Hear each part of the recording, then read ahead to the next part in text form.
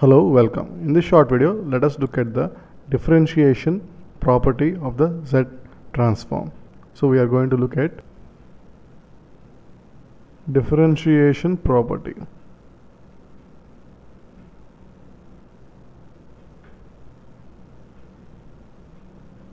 Specifically in Z domain.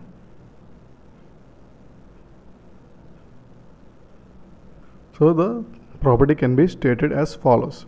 If x of n, a time domain discrete sequence, has the Z transform x of z, then the sequence n times x of n, that is a sequence multiplied by the time variable n, or n times x of n, has the Z transform defined as minus z times derivative of the original Z transform, that is dx of z dz.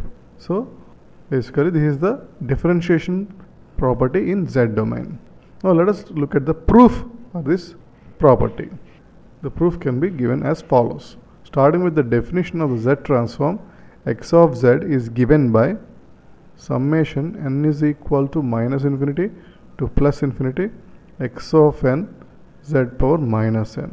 Now we apply derivative on both sides, that is we differentiate with respect to z on both sides. So we get d by dz of x of z on left hand side, and this is going to be equal to n equal to minus infinity to plus infinity. X of n is independent of z, so x of n is as it is, and then we have z power minus n.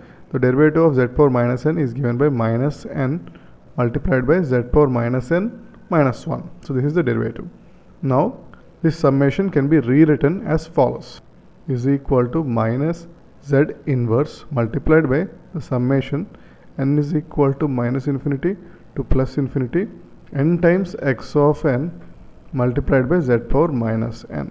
Now if we look at this summation, it is clearly a Z transform of the sequence n times x of n. Therefore the derivative of x of z derivative of x of z with respect to z is equal to minus z inverse Z transform of n times x of n.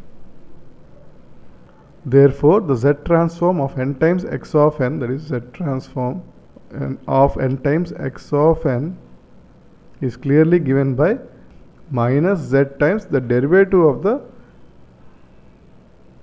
x of z, that is where x of z is the Z transform of x of n. So this is the proof for the derivative property or the differentiation property.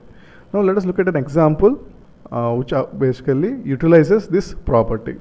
In this example our goal is to find out the Z transform of the sequence x of n defined as n into a power n u of n. We want to find the Z transform of the sequence using the differentiation property. So for this purpose, let us define a sequence x1 of n defined as a power n u of n.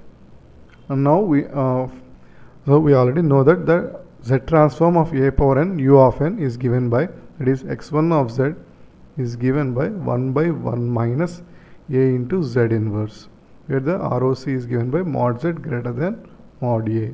So this is the Z transform of x1 of n. Now we apply differentiation on both sides, that is we have derivative of x1 of z, which is going to be equal to minus a minus z power minus 2 and then minus 1 divided by 1 minus a z inverse whole square. So this can be rewritten as derivative of x1 of z is equal to minus z inverse multiplied by a times z inverse divided by 1 minus a z inverse whole square.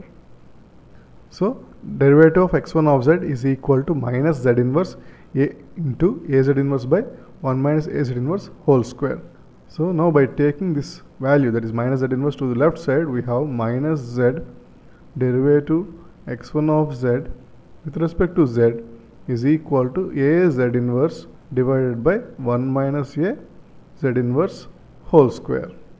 Now by using the derivative property, that is the Z transform of n times x of n is given by minus z derivative of x of z with respect to z. So by using this property, that is this minus z derivative of x1 of z dz is basically the z transform of n times x of n. It is n times x of n is, or in this case it is n times x1 of n. So its z transform is minus z derivative x1 of z with respect to z.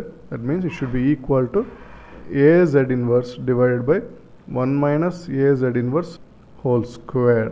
Therefore u of n, therefore the z transform of n times a power n u of n is a z inverse divided by 1 minus a z inverse whole square.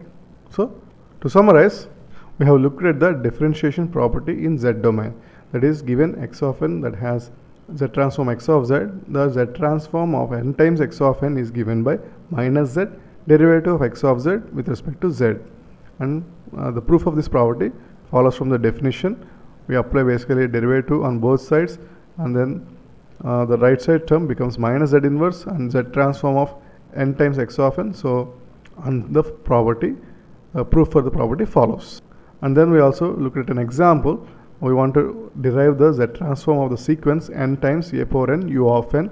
We use the z transform of another sequence x1 of n equal to a power n u of n, which is basically 1 by 1 minus a z inverse, and mod z is greater than mod a, that is the ROC. Now by applying derivative to this z transform, we derive minus z times derivative of x1 of z as a z inverse 1 minus a z inverse whole square. But from the differentiation property, this one is the z transform of n times x1 of n. So the z transform of n times x1 of n, that is n times a power n u of n, is indeed a z inverse by 1 minus a z inverse whole square. And also note that the ROC is the same, that is mod z greater than mod a. Thanks for watching.